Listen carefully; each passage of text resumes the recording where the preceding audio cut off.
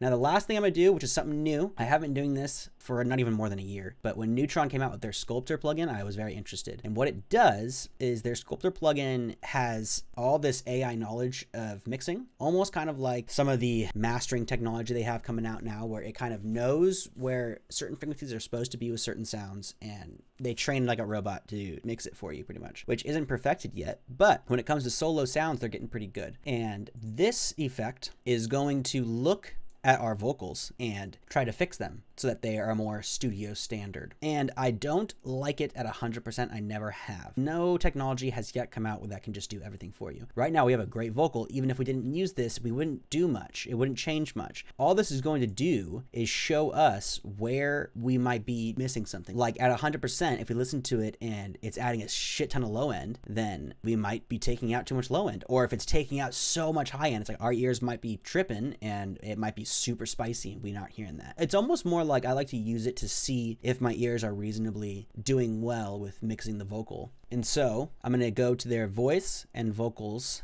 to start. I am going to turn it to 100, keep the tone at 0, speed at 50, and the mix at 100. And this is just so we can hear what it's doing and see what it's doing. So when I hit play, you're going to see the frequency coming through, and it'll in orange be boosting or taking out what it doesn't think is proper vocals. I don't usually go out this late at night.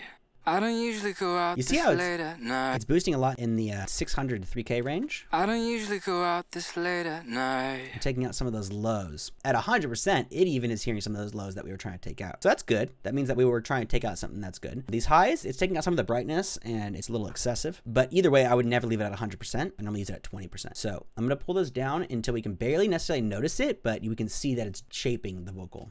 I don't usually go out this late at night. I don't usually go out this late at night. I don't usually go out this late at night. I don't usually go out this late at night. I don't usually go out this late at night. I don't usually go out this late at night. I don't usually go out this late at night. I don't usually go out. So now I'm going to increase the wet and dry signal. I don't usually go out this late at night. I don't usually go out this late at night.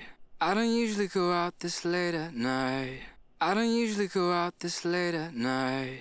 I don't usually go out this late at night. That's good. I don't usually go out this late at night. I only have the effect at 30%, and we only have it at 43.2 on the actual effect itself, and it's just taming it a little more to make it AI studio shenanigans. I like to stick to math, and I like AI technology, and I like what iZotope is doing, and so I like to incorporate it. And once I started incorporating it, I can hear the differences more like in my car, and I can hear the differences more on speakers that are a little more difficult to work with, that aren't studio headphones or that aren't really cool Bose headphones or something like that. Like this just can kind of tame it just that little tiny bit that you might be missing, and you just want to use it at minimal. I might even put this at 25 later, but right now we're gonna leave it at that.